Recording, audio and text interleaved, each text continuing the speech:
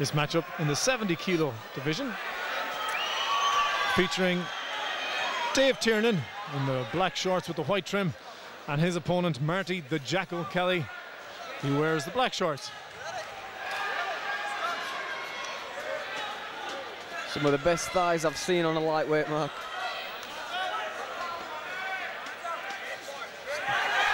Aggressive there from Kelly. Starts throwing that big left hand. And dealt with very calmly by David Tiernan, as he works for his takedown, which is obviously part of his game plan. Yeah, Tiernan fighting out of Torres Jiu-Jitsu, so obviously more of a grappling school. Wants this on the mat. And Marty Kelly comes to MMA from a boxing background. He did boxing for 3 or 4 years before deciding to switch to MMA. Real clash of styles here tonight then, Mark. Absolutely. Dave Tiernan describes himself as a strong grappler, being excellent on the ground. Yeah, we don't often get to see striker versus grappler anymore. No, you've got. I'm sure both these guys are well-rounded as well. You can see Kelly. He's working that takedown defense really well. He's driving his hips to the mat, and he's stopping his opponent from advancing and putting him on his back. So, you know, these guys don't just have one strong suit. You know, it appears Kelly at least has definitely got, you know, other tools in his arsenal. I couldn't agree more. As Kelly now works to mount. Yeah, that's a good position for Kelly. Trapped in the half guard, but for ground and pound, you know, using that control of having the one leg, it can really help you land some more effective shots and control your opponent on the bottom. Kelly tries for a key lock on the far side. He doesn't seem to have the leverage, but he also seems like he has a big power advantage over Dave. Yeah, he looks quite the specimen at the weight. Looks like a strong, powerful guy, as you say, Mark. But the element of jiu-jitsu is obviously to overcome stronger, bigger opponents. Absolutely, and a wise man once told me that you shouldn't judge a fighter by his six-pack. Just minutes ago. Kelly's starting to solidify his position on top now, starting to work in with some strikes. Pressuring the head of Dave Tiernan. But Tiernan really struggling on the bottom against a guy who's obviously strong as Kelly. He's struggling to shift him and move his weight. Although he is trying, and he manages to regain the full guard. Educated hips, has Dave Tiernan, as he finds his way back to guard. Still being pressed up against the fence by Kelly. Obviously has more options from this position. We'll see. Kelly looks to have a really good base, and he postures up to try and land some heavy strikes. And Tiernan reacts immediately by trying to grab a leg, eating a couple of shots in the process as he hangs on. Yep. Kelly is obviously very well versed in defending a jiu-jitsu fighter, landing some big left hands.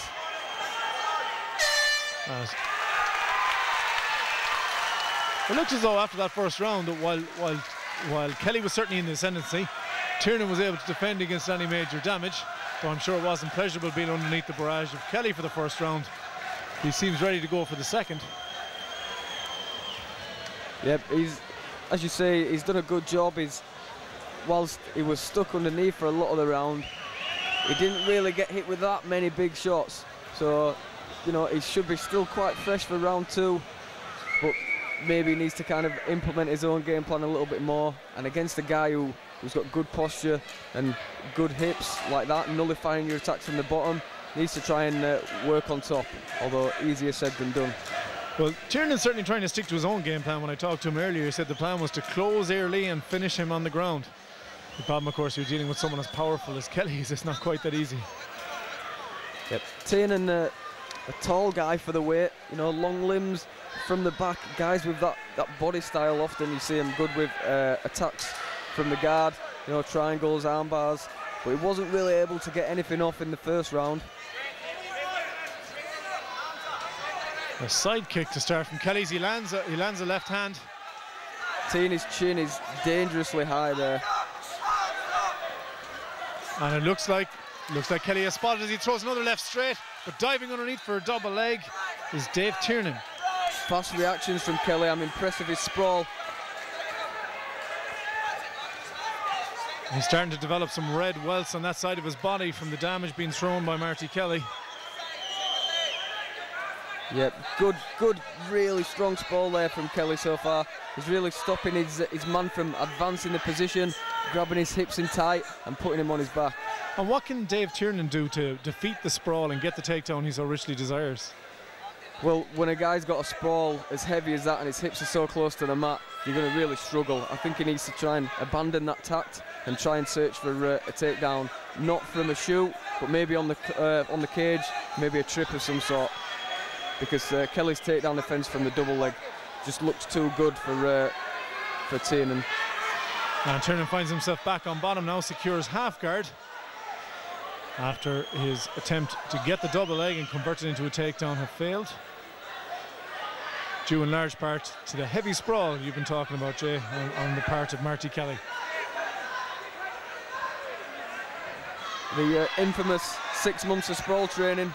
I'm not sure what Kelly's been doing, but obviously as a well-versed boxer, he's added more tools to his game and it's paying dividends for him at Clanwell's 12 tonight as he dominates this fight so far. Absolutely. I asked him if he had a game plan in particular, and he said he was just focused on winning and he didn't care how. Bludgeons his man there. That's a lot of shots landing. The referee's having a long look at Tiernan. He's thinking about stopping the fight, and he's made the decision. Marty, the Jackal Kelly, wins by TKO in the second round. Looks like a real good prospect, Mark. Great win for him there tonight against a obviously competent jiu-jitsu fighter. Absolutely. Ladies and gentlemen, your winner by TKO in the second round, Marty the Jackal Kelly.